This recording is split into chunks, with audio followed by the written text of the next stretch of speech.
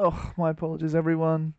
There seems to be an issue with the stream that went under. It's just very difficult with the one screen, so we may have lost some content there. I do apologize, but it's just been fists of angry dice so far, basically. Um,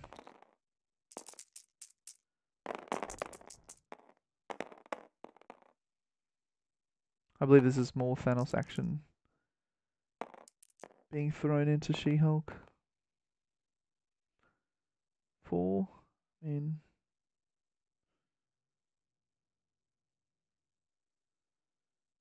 no longer Hex, so those crits are doing some work. No wild though, so no throw.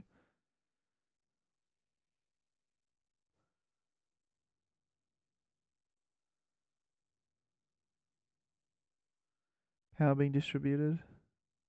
Distributed.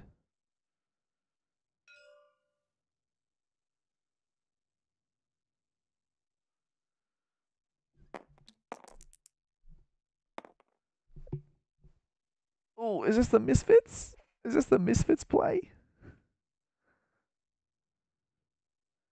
I didn't see who this one was for, but we've hit a hit.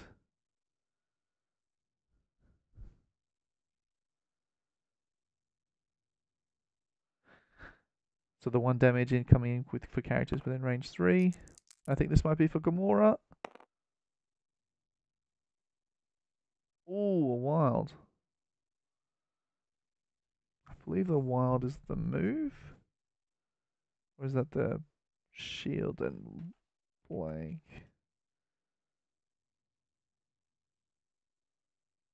Oh no, the wild's the bloody attack. Oh. Wow.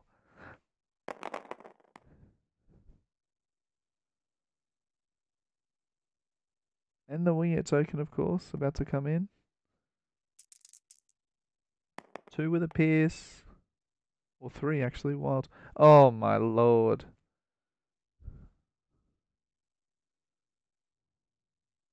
Wow. That is just Scarlet Johansson, Scarlett Johansson. That is just Black Widow taken off the table in one swing again. And out of activation. Wow. What? I mean, we laughed about the Misfits option early, but oh, when you're rolling dice like that, does it even matter? What this does mean though, it's without going, oh, Scarlet Witch now. I mean, surely it's Scarlet Witch goes and retreats back. She-Hulk can't make that double move with a throw to save it.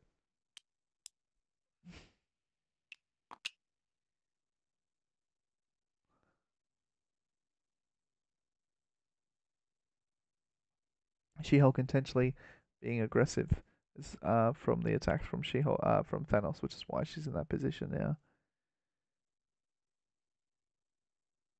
I mean, you now have Prime if you have a way to turn this off, but man, oh man, it's a lot of points on the table to be scored.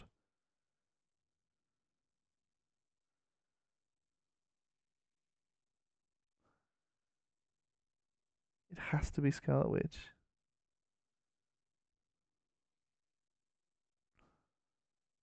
I mean, all that.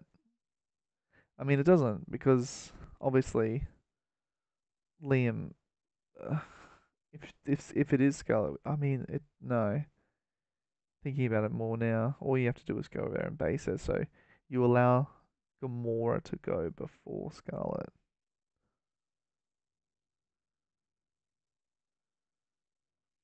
Of course, Gamora can go last, so it doesn't matter. I think it's She-Hulk activates Daze's Star-Lord and displace Thanos to secure your 4, 5, 6 in the center. So I mean, and then it's forced onto Gamora to come back.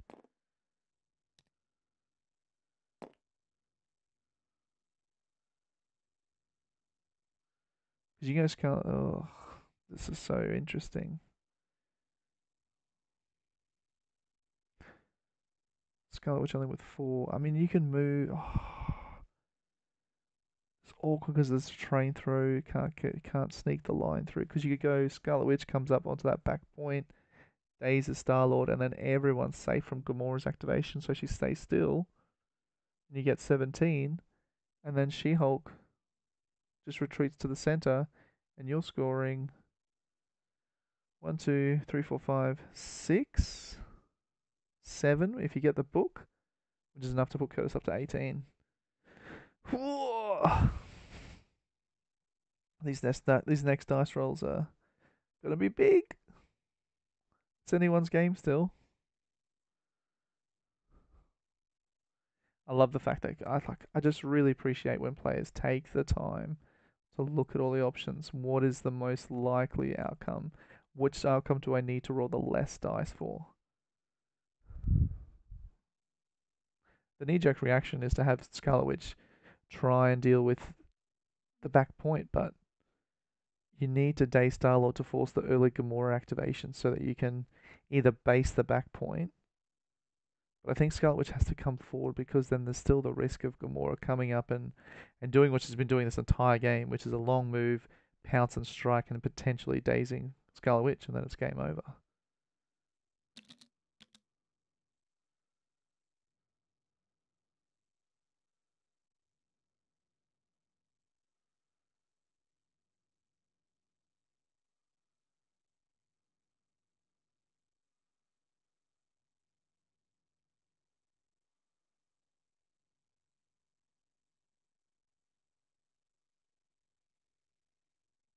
Kurtis has all the time in the world.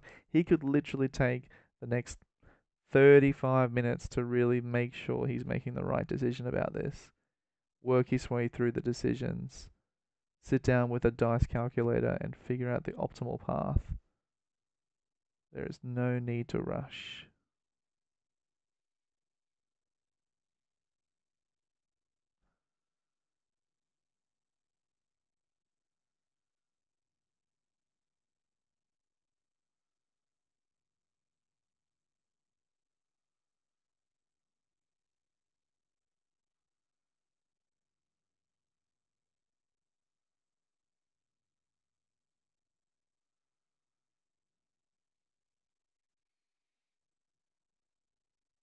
Oh, I'm not sure what's been happening with this internet of mine, but there's been some drops recently, and so it's causing the stream to drop.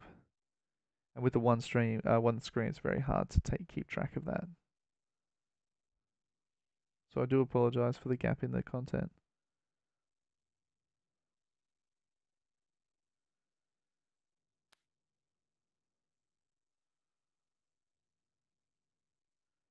We are on Curtis's time. The boys seem to be talking.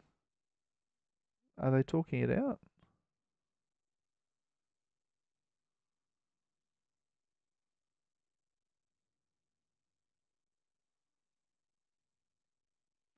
Perhaps.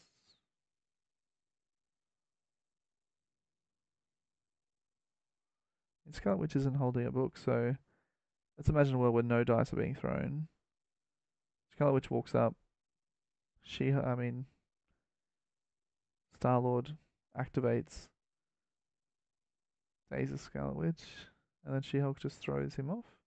How many points are we looking at? 4, which is not enough, so there is no simple walk onto and then solve. Dice have to get thrown, and I think Star Lord has to go down with one shot. Yep, one shot from Scarlet Witch.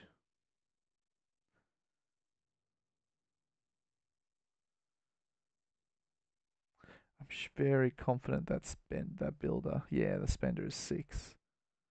You'd love to have the ability to be able to throw that terrain to make you feel really good. Can you throw? Can you throw She-Hulk? No, it's only a terrain throw. That's right. Couldn't even throw your own character into him.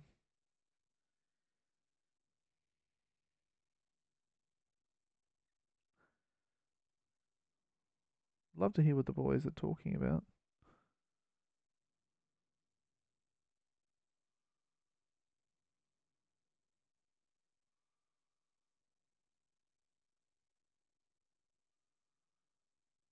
Clearly interacting. Maybe there's a rules situation. I don't think so. Nothing's really come across that I've seen at this point in this juncture in the game. All right, so measurement tools coming out.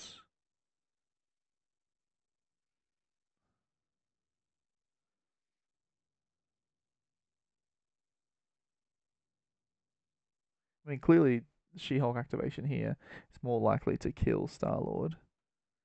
And let's say that forces Gamora back. She at maximum gets 1, 2, 3, which is enough to get to 16. But if She-Hulk activates and kills Star-Lord, she's going to secure 1, 2, 3, 4, which is still not enough because she can't hold more than one book,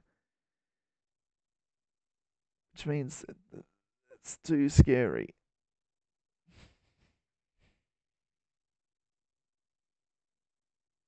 Because then Gamora comes up and kills Scarlet Witch, and then you lose.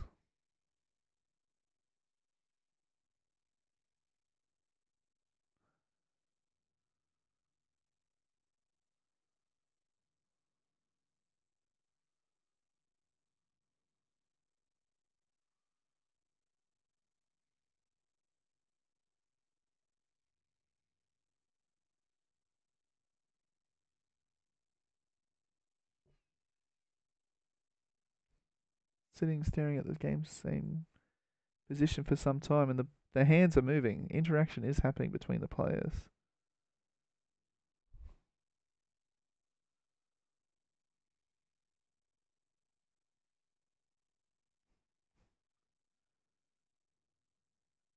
Power being spent from She-Hulk. Okay. She-Hulk is throwing Thanos.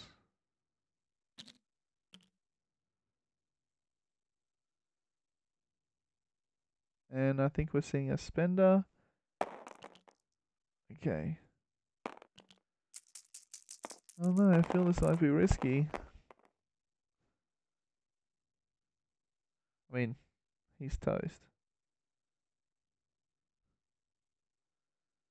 So that happens, book goes down, and it's just a matter of case. I think this is just simply create the option for Gamora to long move, pounce, and strike as we talked about. How much power she got? She got 9. She can do a spender. I think the spender's not as good as the builder for single target though. Yes, no.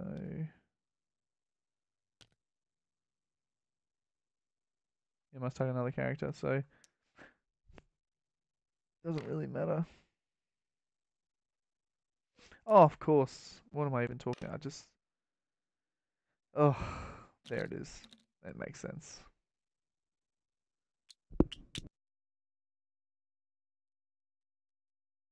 I completely forgot that there was this perfect position set up already for Scarlet Witch.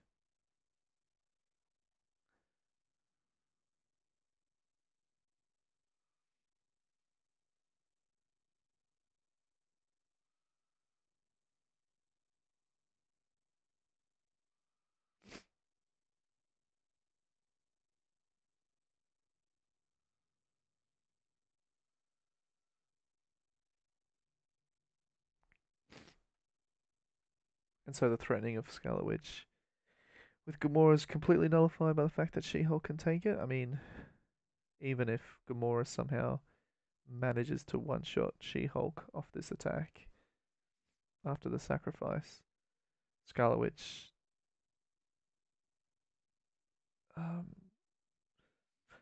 is more than capable enough to I mean, that's not enough points, is it? 1, 2, 3, 4. If she walks up and picks up that book that I dropped, I mean, I suppose that's the line, isn't it? Oh, and they're together for the. Oh dear. Oh no.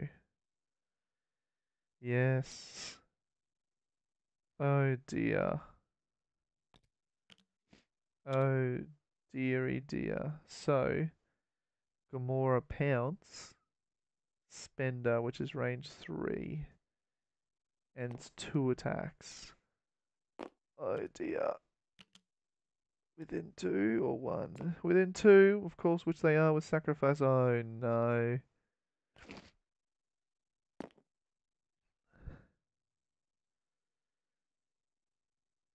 Oh, Liam trying to do a nice techie little pounce to still stay on that backgammon.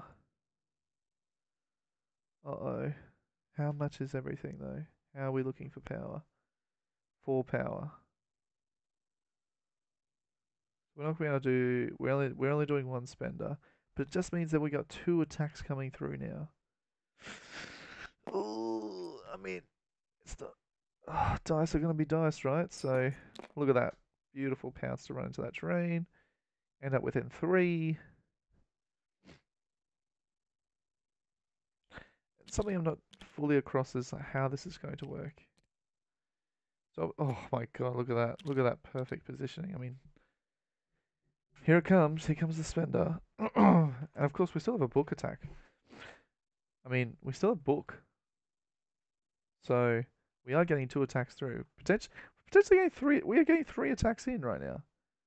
3 attacks now. Whew. That's a lot. That's a lot for this She-Hulk to handle.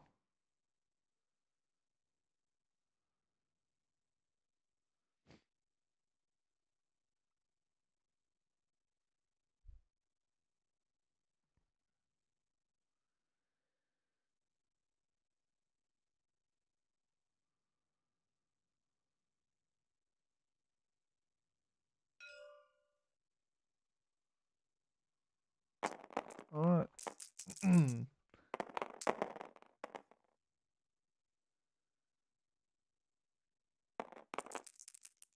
Oh my god. Oh god. 6 with a pierce. So that's 5 damage coming through to whoever that was. Oh, skulls counting as blocks, of course. Ah, well done. That was a very good block. Very good block with those skulls.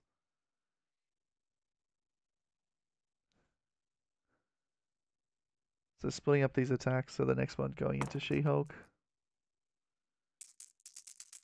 Still, that's 3 damage. He only has to do 3 with a beam. And I'm assuming that the mods... Liam has rolled 1. We're not going to see the beam? Range 3, right?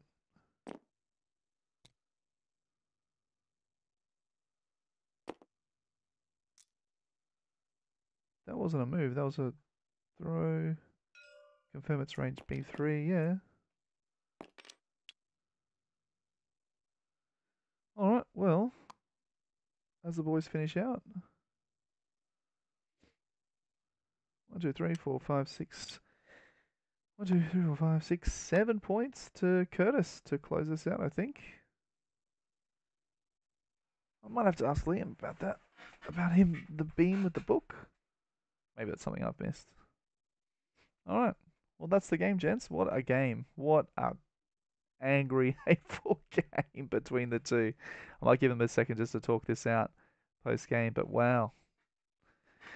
That was just, oh, hot, fiery dice. Alright. Might jump in there and just let them finish up. Again, that second attack did nothing, but it was damn close. Yeah, no, it was really close. Hey, gents, how are we?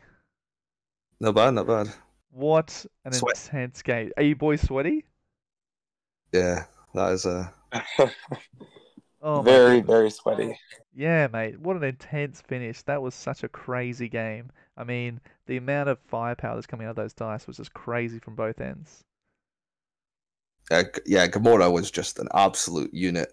I think every attack she did, she pretty much, except for when she attacked She-Hulk, she one-shotted most people. Yeah, I mean, it was just crazy. Well done, Kurtis, for fantastic effort, mate, for squeaking the win through at the end. Fantastic job. And Liam, to you, mate, well done. Masterful job, both of you. You guys keen for some questions? Yeah, sure. Yeah, definitely. Awesome. All right. So rewinding a little bit to turn 0. When we got the double E's out, I mean, securing the 15 for you, Liam, I think was very natural, knowing that the Thanos Gamora Star-Lord was the clear like a known quantity. Was there anything else you were Mm. considering 15 or 17 wise? I know 17 can be a bit awkward with Thanos. Yeah, I said coming back in back before this game that I wanted it to be 16 or less, Yes. preferably, just because it stops the double Hulk. Or if he does take double Hulk, the support is just not the same there with what it can do, sort of thing. Like obviously, if it was Gamma and Researcher as well as just another example, that just means I get the normal Rocket and Groot instead of Gamora. But yeah, just go lower because I can't fit in. The list I would end up having for 17 would have been, I think I would have still took Gamora, so it'd be Gamora, Rocket, Star-Lord, and Thanos. But I think like he says, he would have had Hulk, and then that's 220 health bodies that you have to try and chew through, which is just a bit too hard. And Curtis, circling back to you, mate. I know that for a fact I've seen the double Hulk with the double twos out. How did 15 feel? I mean, the Scarlet Witch coming in doing some work for you, but were you comfortable in 15? Yeah, this is my most comfortable 15. I figured that my game plan had to be shut down one Thanos turn of cosmic portaling with no more mutants, and then I just had to put him on his injured side as soon as I could. So I wasn't too focused on Gamora or Star-Lord. Thanos is kind of his only displacement with cosmic portal and Gamma, so I figured, yep, one more turn with no more mutants, and then take him to his injured side. And if I didn't do that, I was going to get crushed. So that was really the plan and the thought with this lineup. Yeah, I mean, it certainly executed that way. I thought as well when I saw you give the power to a Scarlet Witch during that turn two for the the no more mutants to come out. It did mean that you had no power for that turn's delivery, and I was worried that you won't be able to get that off, but you were still be able to get that off, of course. Liam, back to you for a question, mate. Surely you felt really strong and happy with the way that the turn one and the turn two was flowing. Was there a decision point or a pivot point that you felt that was quite significant that really made the game swing back on you at some point? It was actually probably that Scarlet Witch attack into Thanos, getting, I think he got 4 damage onto him, plus he got a Hex and Incinerate, which is just solid. I think it was that point of getting so much on that turn 2 priority, not knowing what I was actually going to go with, was quite pinnacle. Like obviously I chose to go for try and remove a body guard fast, which was a Okoye, which I went for. But it was really like we were both just passing activations, not doing anything with certain characters, just so that no one showed their hand. And like either you show your hand and it works for you, or you show your hand and you fall on your face, sort of thing. Was what we were both, I think, trying to avoid. There's a lot of KG goes. Like I think Black Widow moved and stayed still and passed. Star-Lord did the same sort of thing, and it was just that sort of KG play until the bloodbath. Yeah, I mean, I love the slow play into the beginning because obviously something like double E's like this is just ridiculous, especially with the output that both teams are able to do with their pieces. I love seeing the Okoye and the Gamora positioning, just being outside of ranges, utilizing stealth, and just waiting for someone to just tip that little bit too far. Both doing wonderful positioning. Curtis, back to you, mate, with with a question for you. Um, During that last activation on turn four, you were taking the time to really consider what line it was to secure most likely. I saw the hands moving around a lot. Were you boys kind of interacting and talking out? Like, walk me through what was happening during that time.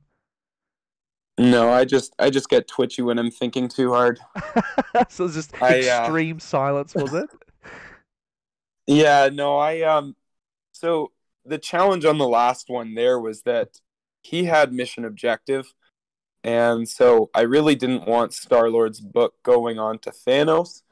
But then it meant that I had to use my throw to displace Thanos, and essentially had to one-shot Star-Lord if I wanted to get She-Hulk back in bodyguard range of Scarlet Witch.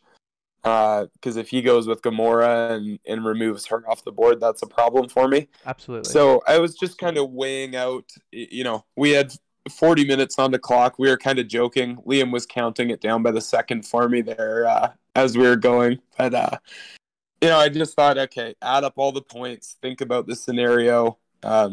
Gamma's tricky in that, everything is worth so many, was worth different point values and stuff. So it was just kind of making sure on the line of play, and then hoping She-Hulk would finally get a really nice roll in, and she came through. So came down to that one shot of Star-Lord, and being able to then be in bodyguard range was really helpful for me. Another line that you could have potentially taken that I noticed, and I want to just ask if you'd consider it, was obviously Scarlet Witch was in the center at risk with Gamora activating to come take her out with a move, pounce, and a strike, which with the way that Liam's been rolling, could have potentially have happened. Did you consider Scarlet Witch moving up to that back point and she throwing some fire and ice into Star Lord to potentially daze him and then keep her out of position for Gamora's activation? Because even if you don't Yeah, kill Star Lord, you've still got all those bodies on the point, and you don't worry about the book. Do you know what I mean? Like that could have been an option. yeah. I didn't want to keep Star-Lord alive there, and I felt like with how it was positioned, that Scarlet Witch wasn't going to be able to move into a position with where She-Hulk was, where she could attack and then throw the size 3 in the corner there at him. So I'm sure if I looked further into that line, there was probably something better there. But what I wanted to avoid was, one, if I daze Star-Lord, then it gets mission objectived onto Thanos. And I wasn't playing for a draw. I didn't want to get another round against Thanos there. And then two, if